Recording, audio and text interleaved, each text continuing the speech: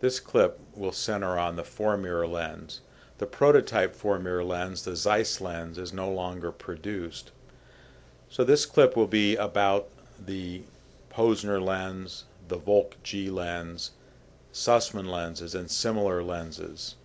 In the 4-mirror lenses, all 4 mirrors point towards the iridocorneal angle. There are no mirrors that are designed to look at the peripheral retina. These lenses have a small area of contact. You can see cornea around the lens when it's being used, and they have a relatively flat area of contact.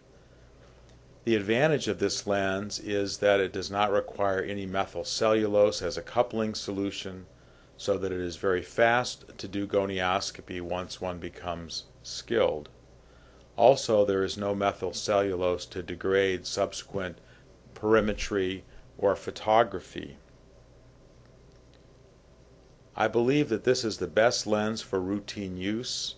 It is the most difficult lens to master, but it is worth learning to master this lens. Additionally, this lens can be used for indentation gonioscopy, a very valuable tool that is discussed in the section on techniques for difficult angles. This lens is held between the thumb and index finger. The remaining fingers are used to brace the hand against the patient's cheek. This will steady the hand and allow the examiner to keep up with any small patient movements.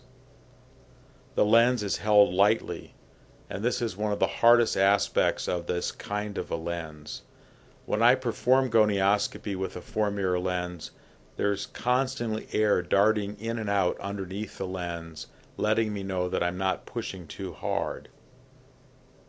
If I'm pushing too hard, I will artificially open the angle, as in indentation gonioscopy.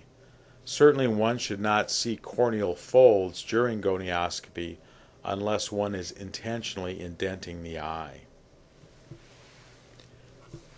The lens is held square to the eye. This is the most comfortable position for the patient. If the lens is held in a diamond-like configuration, the edges of the lens are uncomfortable against the patient's lids. I always begin by looking in the superior mirror. This provides a view of the inferior iridocorneal angle, which is the deepest and the most pigmented part of the iridocorneal angle. The pigment helps to define the angle structures and allows one to become oriented to this particular patient's anatomy. The upper and lower mirrors are also the easiest to use to identify the corneal wedge, which is discussed in the section on difficult angles. One can then look in each of the 4 mirrors in turn, noting any abnormalities and recording them, remembering that the view is a mirror image. There are small portions of the angle that are missed by holding the lens still and looking in only the 4 mirrors.